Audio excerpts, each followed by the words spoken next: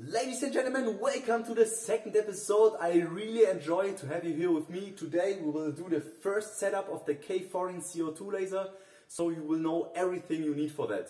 And because this laser is a pile of scrap, you will see a lot more. And also it was sent broken to me. So you will see how I disassemble a lot of it, assemble it the right way, and also adjust the mirrors. And finally do my first piece with the K40 laser. And of course this wasn't my first try. Enjoy it! There are 4 things not included in this laser set you need for the first setup. The first and most important thing is the laser glasses. That's very important even if you just work with the closed cover here, because this glass here hasn't any certifications.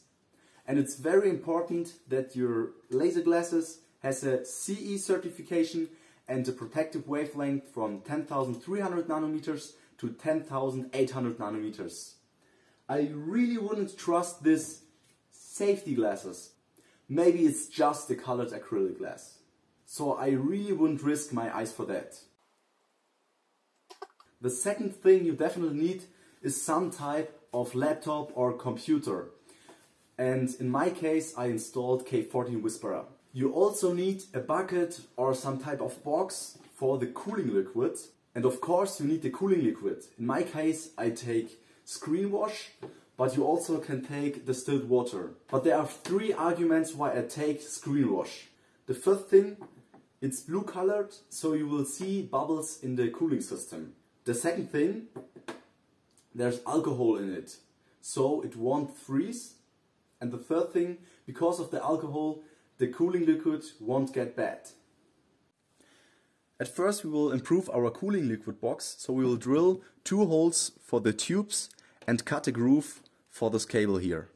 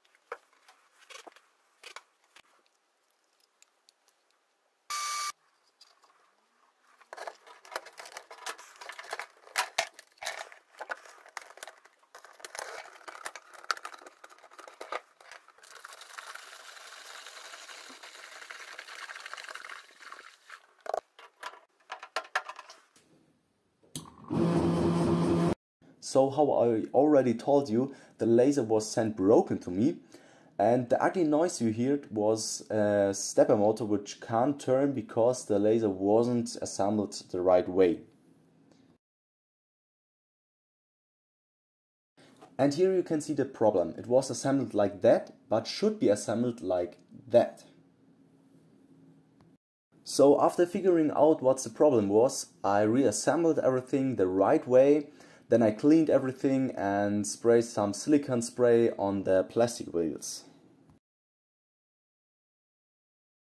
I also tightened up every screw and also realized that the quality of the laser is very, very bad. And there are a lot of things I would do differently, because they are just constructed really dumb. But to be honest, finally the laser works, and it works quite well.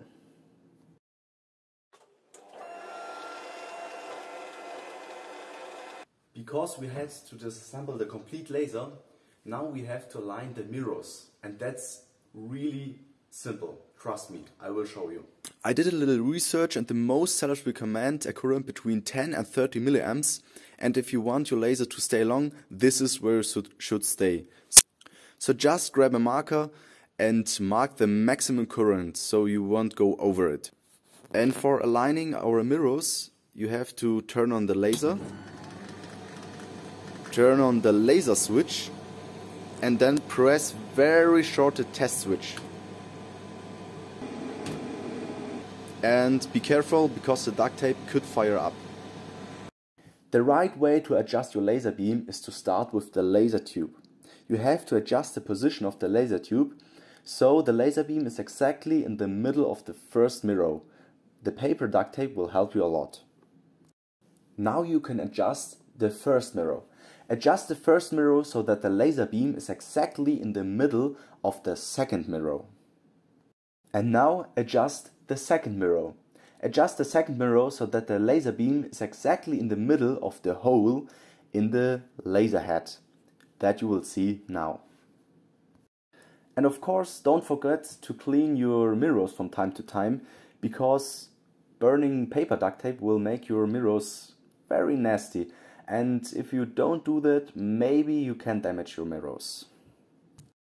To be honest with you, adjusting the mirrors is taking a lot of times and attempts until everything works fine, but I'm pretty sure that really everyone is able to do that. You just need some time and have to be patiently. And the good thing is, the longer you will do that, the better you will get. I mean, look at me, how many attempts I needed, but finally everything works fine and now we can go on.